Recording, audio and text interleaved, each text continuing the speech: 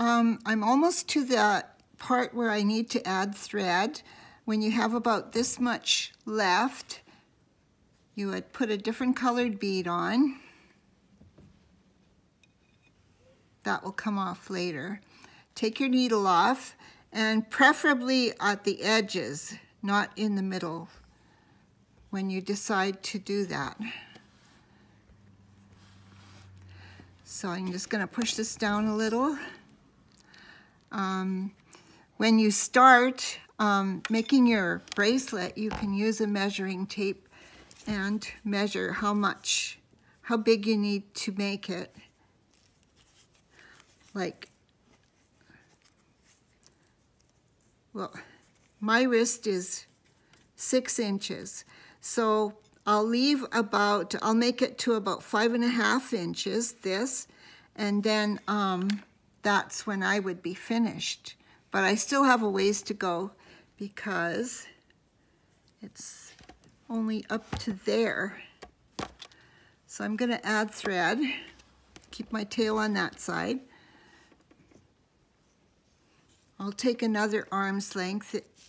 I probably won't need all that, but I'll just take it anyway. And I can just cut it off later or work it back in a little bit. So this is like the one I made in the video from Awa, but different colors. And you don't necessarily need dark, light. You could use light, dark. It's just to help you see which ones to go through. Once you become better at doing the netted bracelets, you can make them as wide or as narrow as you want, and you can use like all one color if you like. But then you'd have to count like between to see, I guess, where you are, like which ones to go through. Okay, so now I'm using, I'm tying on a different color bead again. These will come off later, and I'm leaving a little tail there. And I'm gonna start a little bit behind. Like I'll do this black bead, and I'm gonna come out there eventually, but I'm gonna go through here.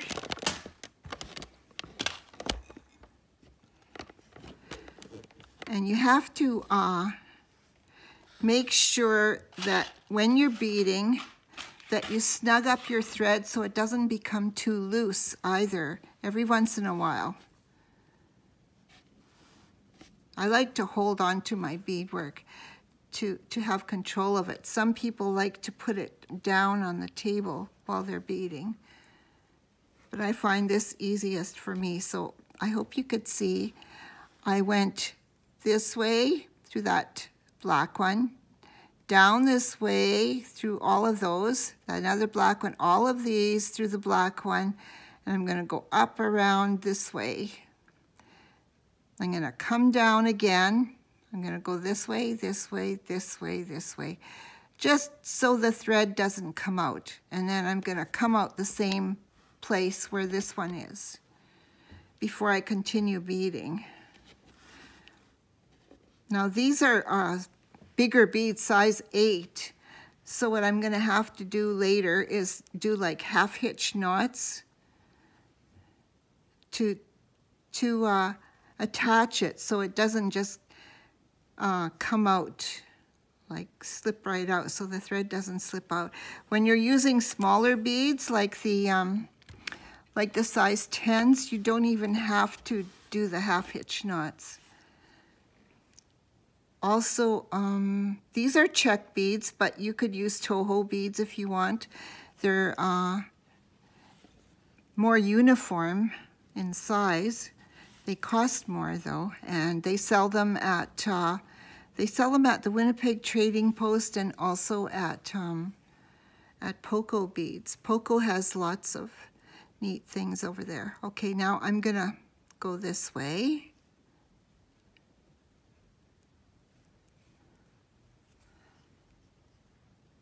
I think Poco has a rewards program too, right? Right, they do. And they have sales? They have a sale on right now. If you sign up for their newsletter? And I like them on Facebook, so I get notified when they have a sale. Now I'm going to go up this way. They have classes there too. I don't know how much they cost though.